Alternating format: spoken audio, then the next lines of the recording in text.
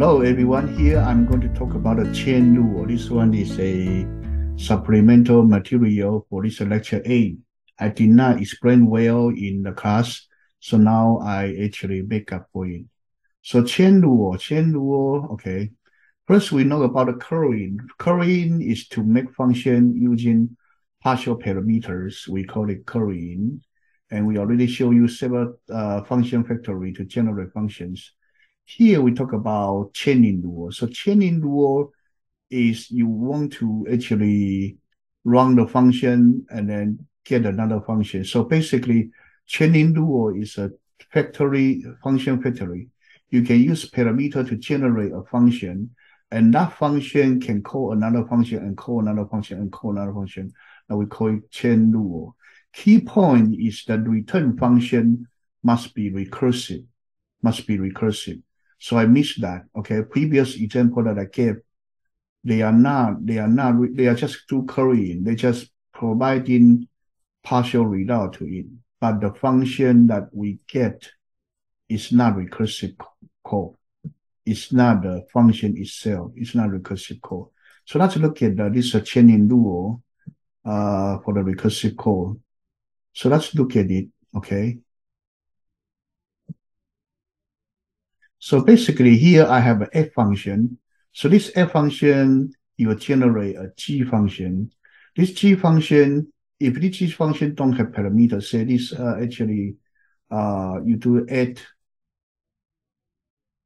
and 1, and there is no parameter, you finish. This one, you will generate a g function, and g function will add x is not defined, undefined, so you will return n, you basically return actually 1. Okay, if you do this parenthesis and then no data, this one will return a value that's 1. Okay, so if you do either and then 1 without parentheses, then you return a function called add n plus 1. So it actually will recursively calling 1 plus x depend on x of the value that given by the flowing data here. So this x will be used for it. Okay, and that will generate a function. So basically, this one will have two cases. If the trading no parameter, you return the value. Or if you actually, so you may provide vector as the output. It may also provide function call as the output. And if you provide function call as the output, that would be a recursive call. Okay, let's look at the next example. So you say function 1 equal 8.1. This one will return a function that actually is 8.1 to x. Okay, that's a f function. This will be 1 function if you return this way. If you put this way and then put parentheses, then the x is undefined.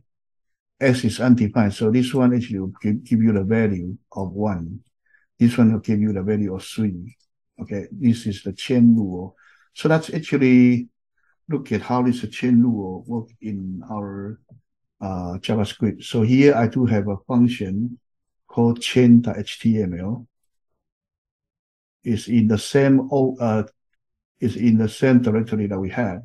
So this either n and then g x, if x is undefined, you don't do it. So here we use n, this one to generate a eta1 function. This is a function. You take x, it will be giving you x plus 1.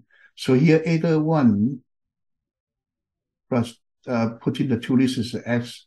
So you begin 1 plus 2 function and evaluate with value. So this one actually will get a value x.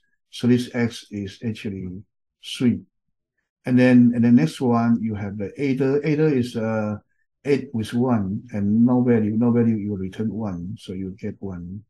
And this one, you get add 5, 4, 3, 2, 1. This one, and evaluate it. Okay, not end up with a function. So when you do parentheses, nothing, that will give you value. When you put parentheses still with some value, that will give you a recursive call function. Okay, and this one, you chain up this value and then you get 15. So this one is actually save, and then try in 嵌入 run. Okay, you get 15 on that. Okay, thank you. Bye now. This is supplemental material for 嵌入. Bye bye.